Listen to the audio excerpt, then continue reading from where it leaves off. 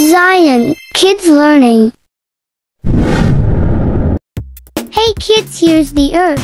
And that's the moon, the satellite of the Earth. That means that it goes around the Earth. That's why we see it travel across the sky day and night. Though it seems like you can reach it with your hand, it's actually really far away. If we decided to walk to it, it would take us almost 10 years. Or if we took a spaceship, it would only take a day. The Earth is 80 times heavier than the moon. But things on the moon are 6 times lighter, so you can easily lift a cow or jump very high.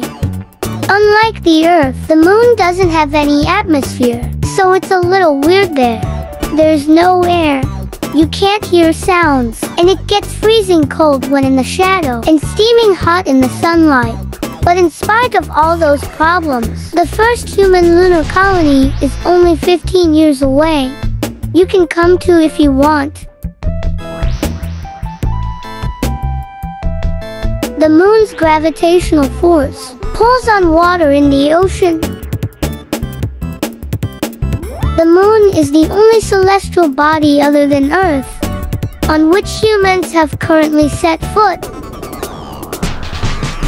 The moon is always showing the same face to us.